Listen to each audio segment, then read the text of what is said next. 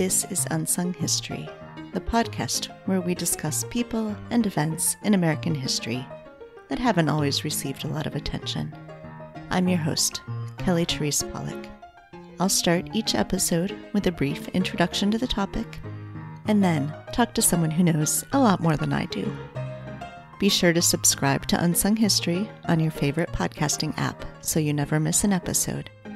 And please, tell your friends, family, neighbors, colleagues, maybe even strangers to listen to.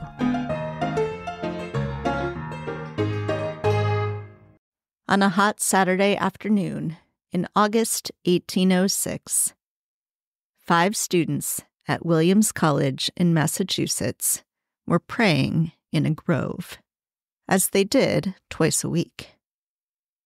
On this particular day, a fierce thunderstorm drove them out of the grove to take shelter under a haystack. As they later told the story, it was under that haystack that 23-year-old Samuel J. Mills, Jr. proposed that they share the gospel in Asia and throughout the world.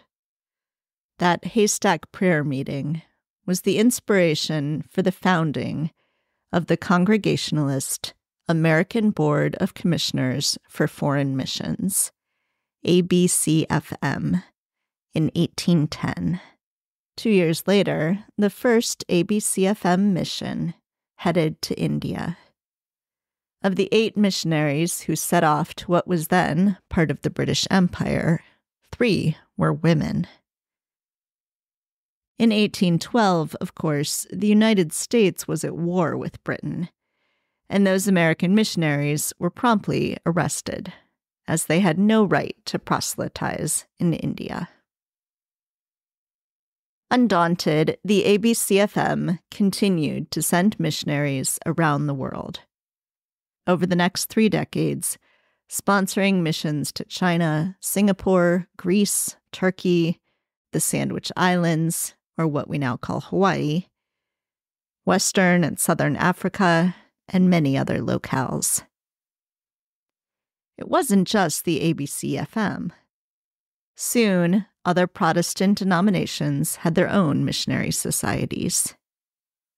In the early 19th century, the ABCFM considered missions to indigenous nations in North America to be within its scope of foreign missions.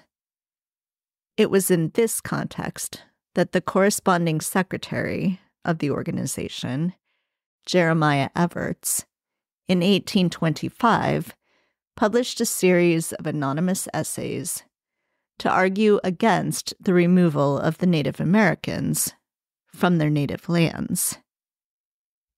The ABCFM, too, was closely involved in 2 Supreme Court cases dealing with the removal of the Cherokee Nation from Georgia. Despite the support of the missionaries, the Cherokee Nation lost Cherokee Nation v. Georgia and was forced on the deadly march west to Oklahoma, known as the Trail of Tears. Some of the missionaries accompanied them. It wasn't just within the borders of the United States that missionaries involved themselves in political and legal affairs. And they did so sometimes in places where the United States did not yet have an official diplomatic presence. The United States Department of State was created by Congress in 1789 as the first federal agency. President George Washington appointed Thomas Jefferson as his first Secretary of State. As crucial as this executive department was to the functioning of a brand new country, though, it was quite small, consisting of the secretary, a few clerks, and a part-time translator. By 1830, nearly 2 decades after the ABCFM had begun sending missionaries around the world, the Department of State had a mere 23 employees within the U.S., and another 153 stationed across the globe, leaving many regions without any U.S. officials. With the small global footprint of the State Department, missionaries played an important role, providing vital intelligence as they wrote in detail and lectured about their experiences in places like China, India, and the Sandwich Islands. Because they were seen as experts on the places they had served, missionaries were sometimes tapped by the U.S. government for official work, as translators and advisors, and sometimes even diplomatic officials. Samuel Wells Williams, for instance, spent decades in China, first taking charge of the ABCFM printing press there when he was just 21 years old in 1833. At the time, there was only one other American missionary in China, Elijah Bridgman, who was working on books of Chinese lexicography that Williams assisted with. By 1848, Williams was the editor of the Chinese Repository, an English-language periodical published in China, for which Williams contributed over 100 articles. Williams reached an even larger audience with the publication of his book, The Middle Kingdom, a survey of the geography, government, education, social life, arts, religion, etc. of the Chinese Empire and its inhabitants, which helped introduce the eager American public to Chinese culture. Williams didn't just contribute to American knowledge of China, however. He also worked for the U.S. government. As an interpreter on Commodore Perry's 1853 expedition to Japan, as Secretary of the United States Legation to China starting in 1855, and as Chargé d'Affaires for the U.S. in Beijing from 1860 to 1876. As the official U.S. presence grew throughout the world, the relationship between the missionaries and the State Department became more complicated. Missionaries often demanded consular presence and assistance in places that may otherwise not have been a high priority for the U.S. government. Sometimes, too, the religious work of missionaries was not welcomed in the host country, where the practice of Christianity, or at least Christian proselytization, could be illegal. The U.S. government was often placed in the challenging position of trying to assist American citizens while also respecting local laws, leading the State Department to term these and related issues as missionary troubles. The United States still has a strong foreign missionary tradition. As of 2010, the director of the Center for the Study of Global Christianity at Gordon Conwell Theological Seminary in Massachusetts estimated that the United States sent 127,000 of the world's missionaries abroad, over a quarter of the total population of foreign missionaries, and almost 4 times as many as the next most popular sending country, Brazil. For its part, the United States State Department has grown tremendously since its formation, now employing around 13,000 members of the Foreign Service, 11,000 civil service employees, and 45,000 local staff at over 270 diplomatic missions. Joining me now is Dr. Emily Conroy Krutz, Associate Professor of History at Michigan State University, and author of Missionary Diplomacy: Religion and 19th Century American Foreign Relations. Jesus, lover of my soul, let me to thy bosom fly, while the billows near me roll,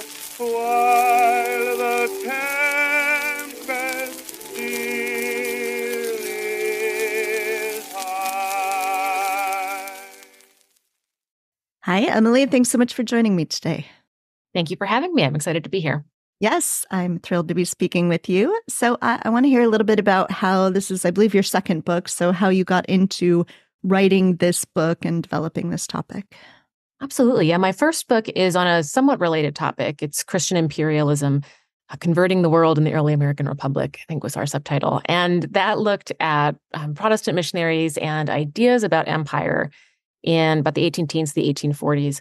And so this book really did emerge out of conversations I had after Christian imperialism came out and was talking to folks, particularly in sort of the world of the history of foreign relations, who were interested in the book. And I got a couple of questions that were like, okay, so if you see these missionaries who have ideas about empire, who are sort of talking amongst themselves about imperialism and are going out into these imperial spaces, what does that matter for U.S. policy? Like, does that actually have any effect? Or is this just a story about these missionaries off in the corner?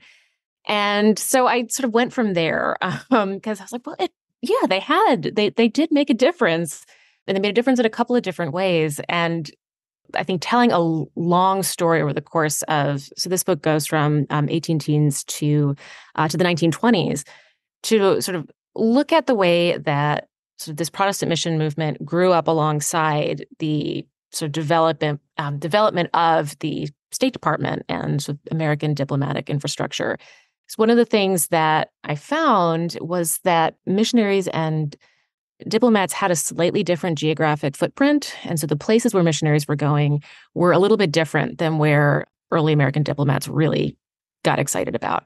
And this really positioned missionaries to have a lot of influence. And so as I got deeper into the research, I was finding that missionaries are, they're all over the place, but it's slightly differently than the government. And so that creates these really interesting relationships where they actually have a pretty big impact on 19th century policy. And I think going into the 20th century, sort of how Americans think about the world, the places they care about, the missionaries can tell people where they should care about. And they're telling the public, and they're also telling government officials in really important ways.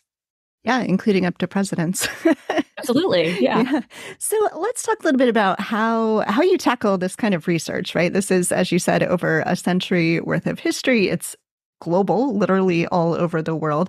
So how did you figure out, where to go looking for what sorts of materials you were thinking about as you were putting this all together?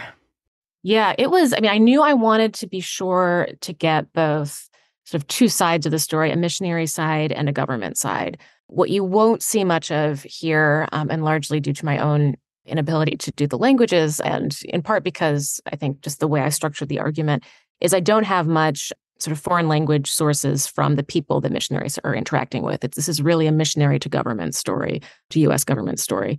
So I used a lot of archives from both published and unpublished from missionary organizations. And so I'll just give a plug for Presbyterian Historical Society in Philadelphia is one of the best places to research. Houghton Library, Union Theological Seminary, Yale Divinity School, places like that. And then I also was in the National Archives and working with the Foreign Relations of the U.S. series. Part of the research story for this book, too, is that I was, doing the research and the writing during COVID. And so would not have been able to do it without HathiTrust and digitization of some presidential papers and things like that. And a friend working, Sarah Giorgini, working at the John Quincy Adams, working at Mass Historical Study, could help me sort of get through the John Quincy Adams materials I needed to see. So yeah, I was really trying to balance those two different things. And missionaries, for better and for worse, are incredibly prolific writers. And so there was one of the big themes that came out in the book was missionaries creating what they called missionary intelligence. So all these documents that are telling the Americans about the world. And a lot of that has been published and is online. So if you have a free afternoon and want to sort of go down some HathiTrust rabbit holes, there's some fantastic missionary texts that I had a lot of fun exploring for this book.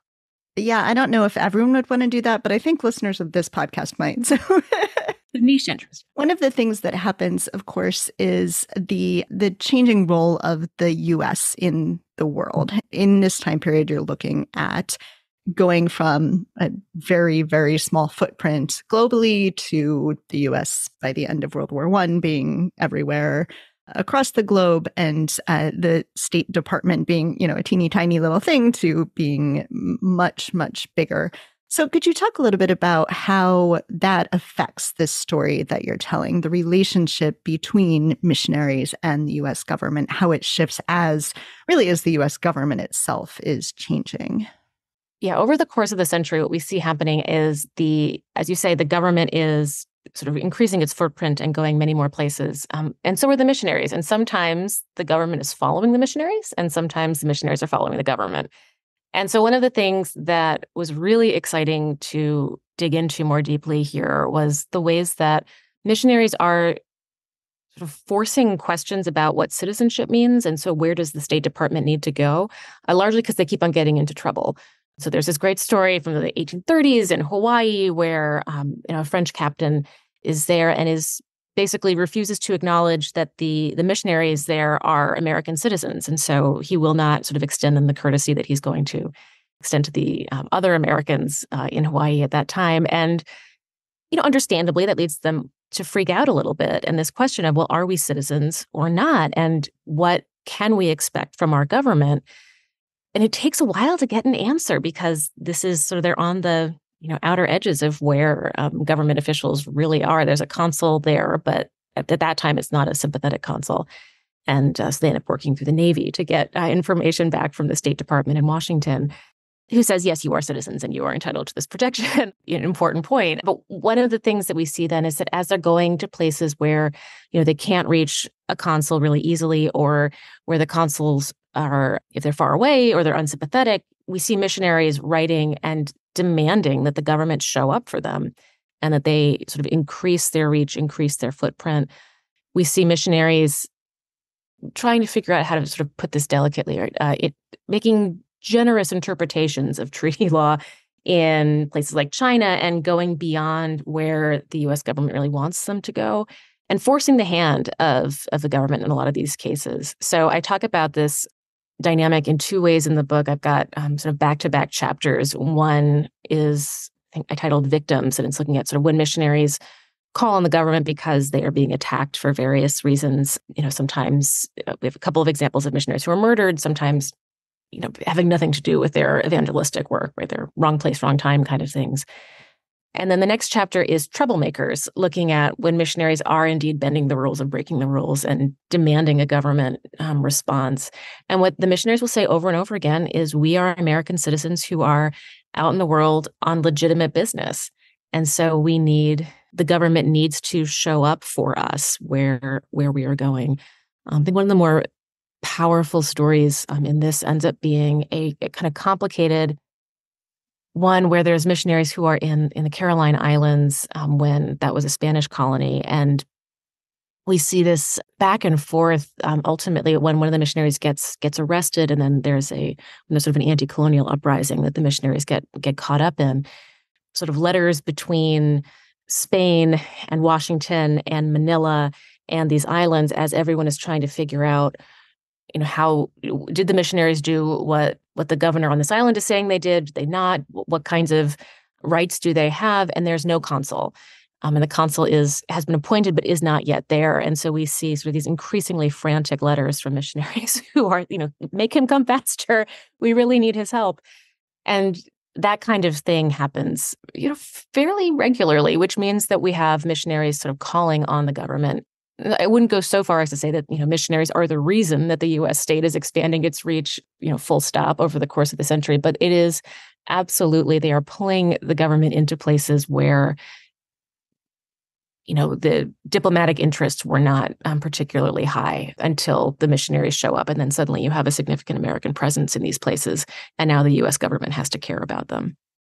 So it was somewhat surprising to me how often there were women who were acting as missionaries, sometimes even single women by themselves, in ways that you just wouldn't see with the U.S. government at the time periods that you're looking at often. So could you talk a little bit about that, how that works, why these women had that freedom to go out and be missionaries, and how that ends up playing out as people are trying to determine, as the government, U.S. government is saying, like, do we need to help or not? And sometimes it matters that these are women who are in trouble.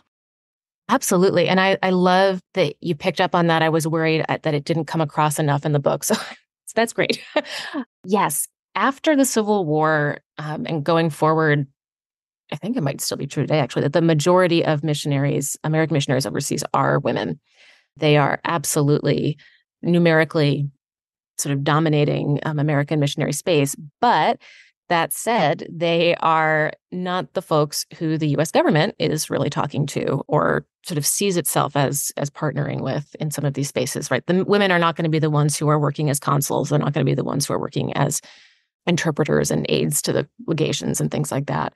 But they are there, and they are writing, and they are shaping that missionary intelligence very heavily. And as you said, sometimes they are getting into trouble. And to sort of why are they there in the first place is that from the very beginning of the mission movement, American women are really excited about this possibility. I have an article in another volume that's coming out soon that looks at women's letters to apply to be missionaries in the very early 19th century before single women were sent out overseas. And it was so striking to me how many women were very excited about this movement. Excited about it for all the reasons you might expect, that it's adventure and gives them a sort of a different kind of freedom than they have in the U.S., but also that they see it as an outgrowth of sort of their expected roles of being a work like teaching and nursing and things like that are very much part of missionary work. So they're able to sort of take their expected role as sort of moral leaders into this missionary space. And so after the Civil War, we see the creation of missionary boards that are specifically sending out women and only women and single women who are, setting up schools. They're setting up hospitals. We have women doctors going out, women nurses.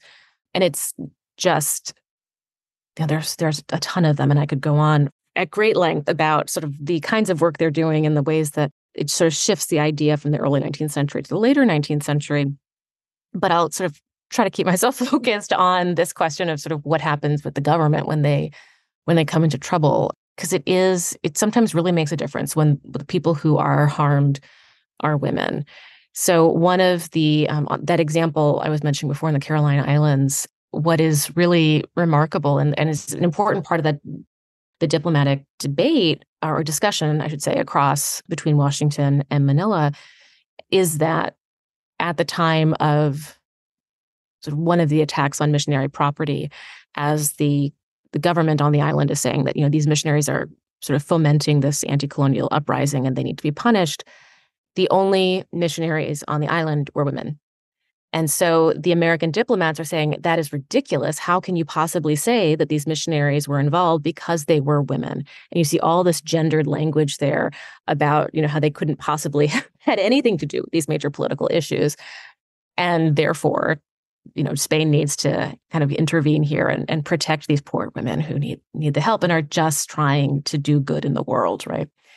There's another great example where it's, I think, a Teddy Roosevelt's letter where there's an American woman missionary who is kidnapped and held for ransom. And he has this sort of he's incredibly frustrated about the entire situation, but he's particularly frustrated that it's a woman because, he wants to just kind of leave it that missionaries are making the choice to go out into places where they're not wanted and to do stuff that annoys the people around them, which, absolutely they are doing. And that's the question that the government has to keep on facing over the course of the 19th century. What do you do with these people who are going out and trying to create controversy and create dramatic cultural change?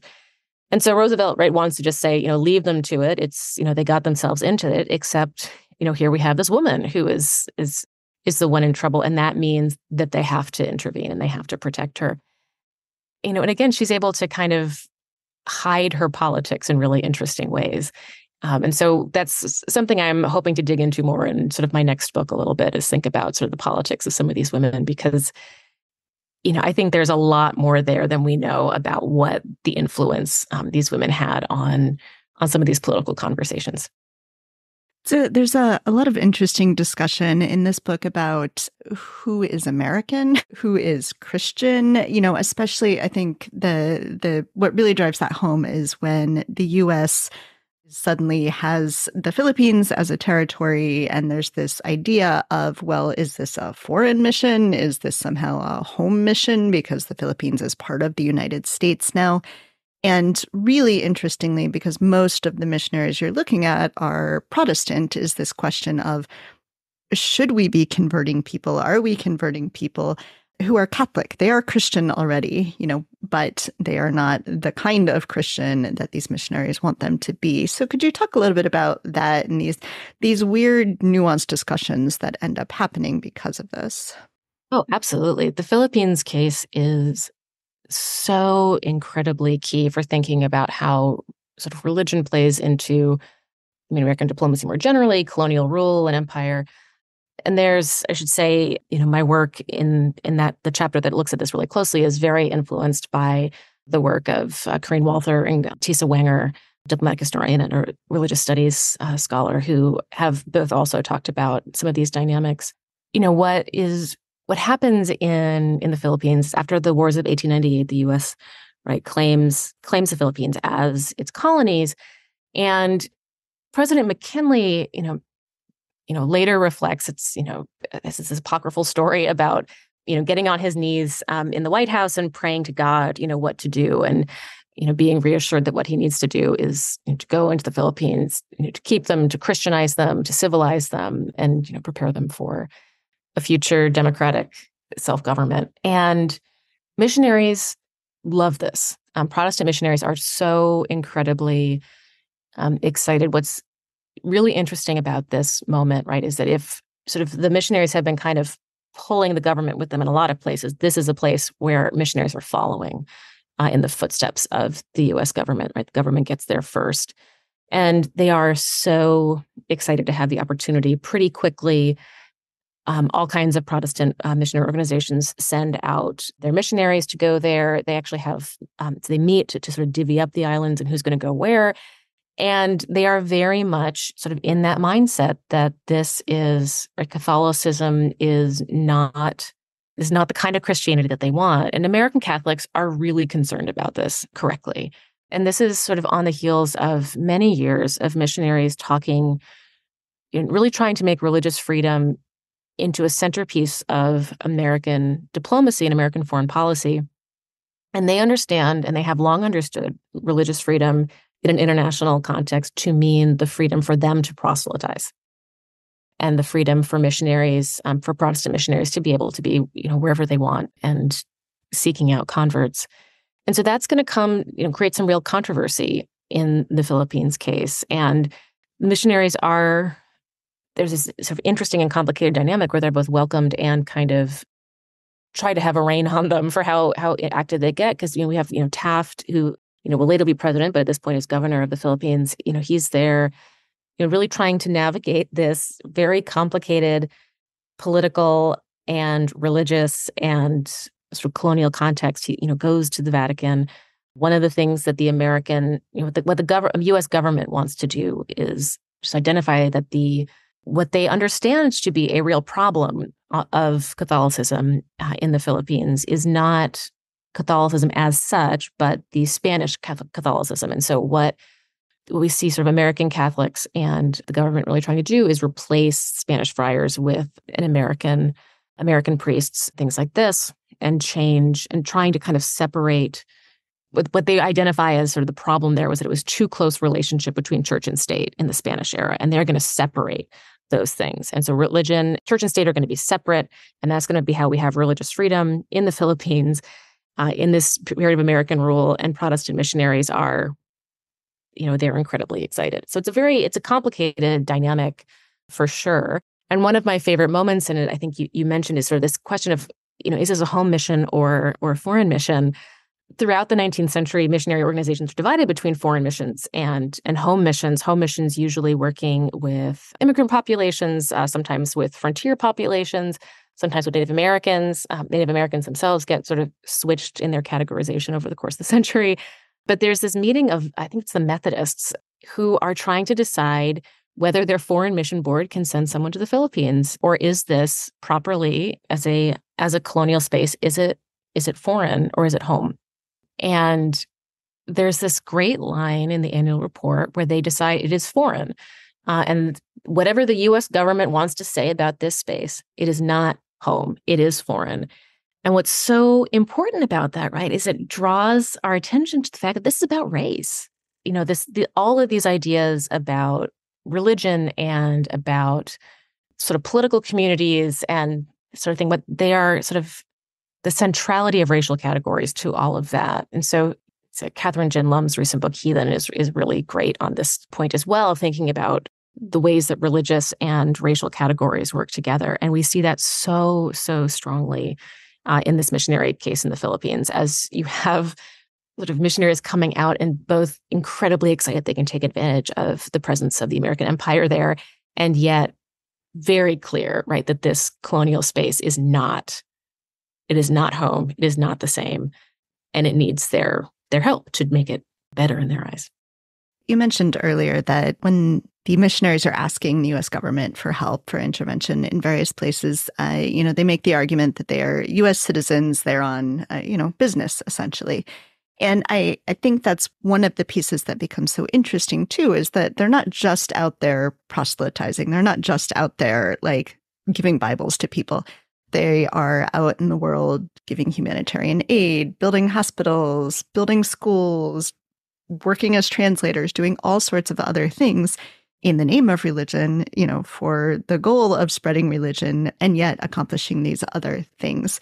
So can you talk about how that complicates things for the U.S. government and the ways that they, of course, want to help U.S. citizens? Who are these U.S. citizens? What are they doing? But they're doing good things. How all of that plays together?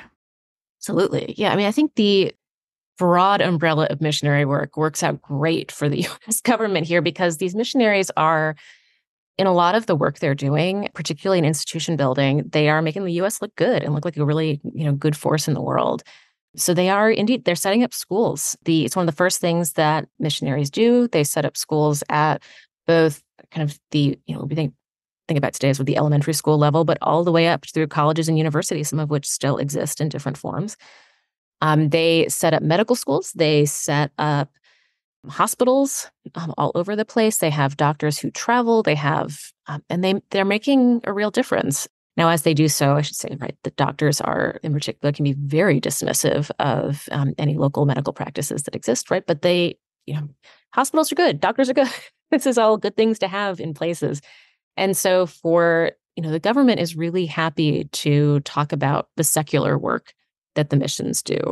And I should say publishing, book publishing is a huge part of this too, where mission presses around the world will be publishing, translated scriptures and things like this, but also all kinds of other books and school books and things like that. And so in the Ottoman Empire in particular, this gets really complicated, and missionaries are going to be calling on the government to help them sort of navigate this, because they are, as they describe themselves, the largest booksellers in the region.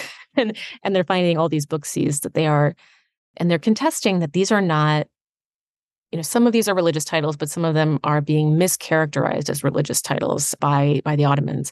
And the American missionaries are saying these are school books. I would be more sympathetic to the Ottoman point of view here, that the religion is kind of coming through in a lot of those more, so-called neutral or secular texts. So it's really complicated, and it's asking the U.S. government to get involved in sort of parsing that question of what is and what isn't religious. And, if we're talking about like a missionary hospital, is that a secular space or is that a religious space?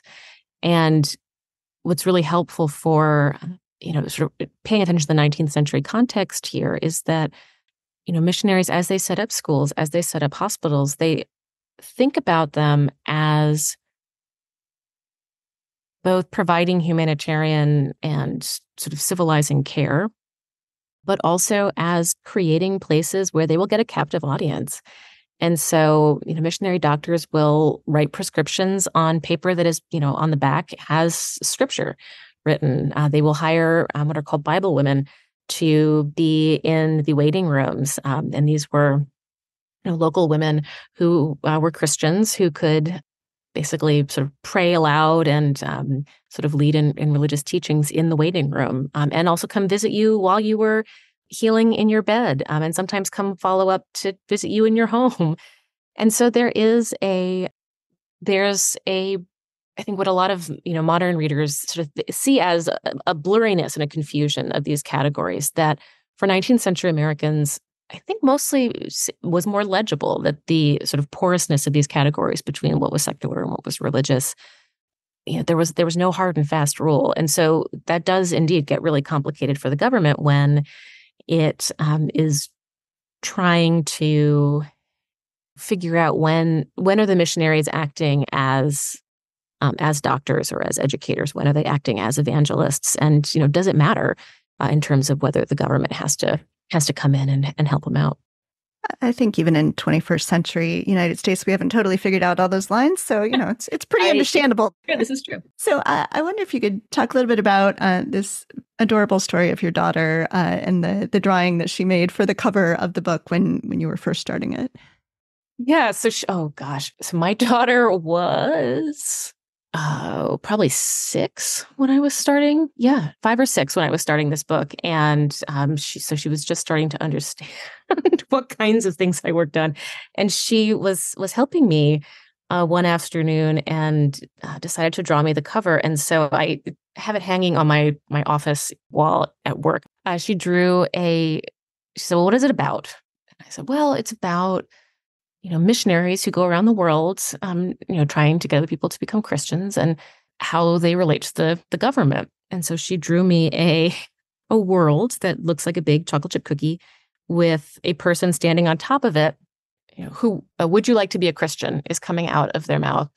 And she said, well, where do they go? And I said, well, they go all over the place. And so she said, okay, well, let's call it the Around the World Adventures.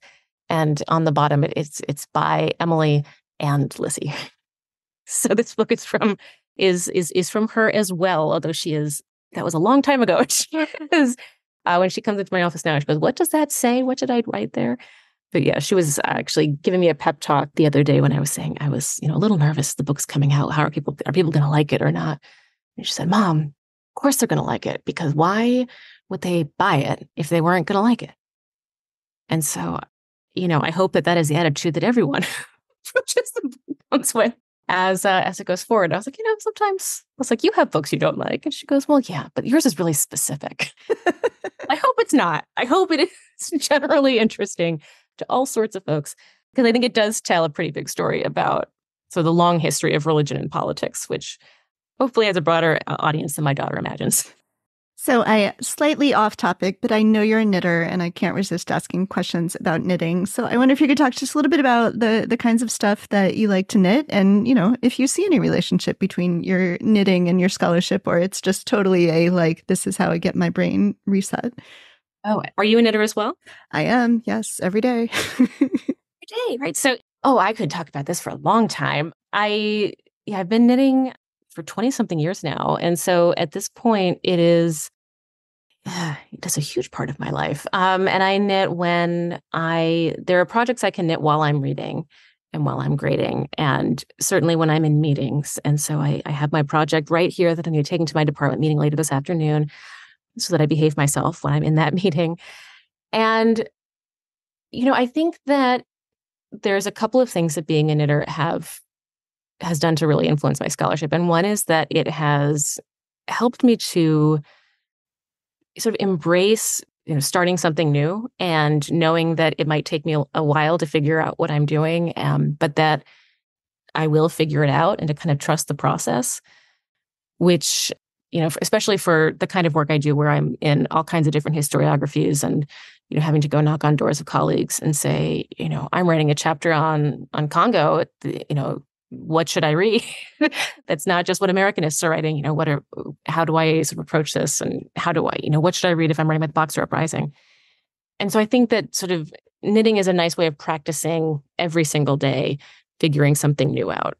And sometimes things go wrong and you can fix them. One of my writing mantras, right, is that writing is revising, and that I'm a big fan of Anne Lamott's approach to shitty rough drafts and multiple revisions and things like that. And, that's also how I approach my knitting life, right? Where, just this week I, tore out the sleeves of a sweater I just finished because they were not quite right and reknit them. And I like it so much more now.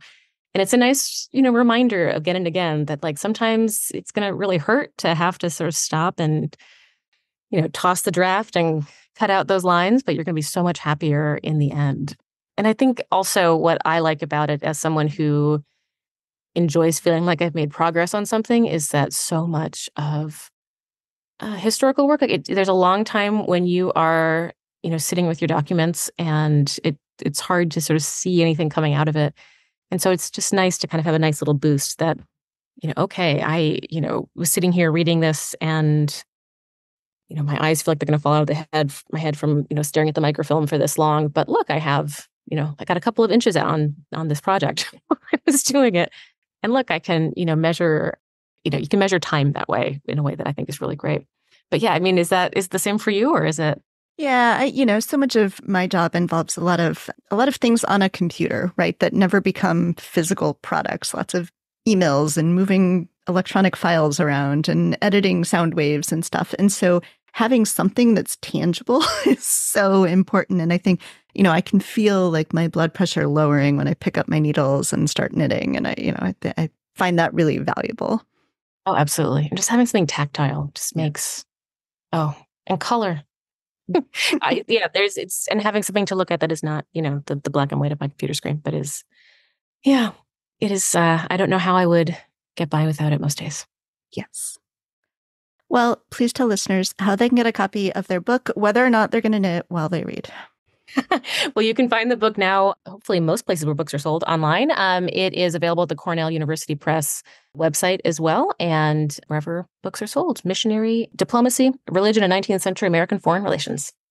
Emily, thank you so much. This was a pleasure. It was a great book to read, and I really enjoyed speaking with you. Thanks. I had a lot of fun too.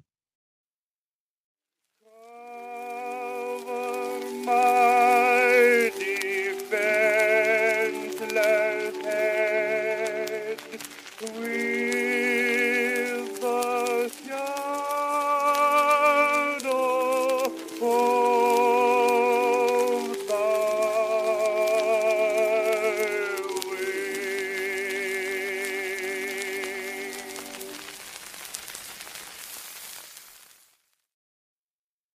Thanks for listening to Unsung History. Please subscribe to Unsung History on your favorite podcasting app. You can find the sources used for this episode and a full episode transcript at unsunghistorypodcast.com. To the best of our knowledge, all audio and images used by Unsung History are in the public domain or are used with permission. You can find us on Twitter or Instagram at unsung__history or on Facebook at Unsung History Podcast. To contact us with questions, corrections, praise, or episode suggestions, please email kelly@unsunghistorypodcast.com. If you enjoyed this podcast, please rate, review, and tell everyone you know. Bye!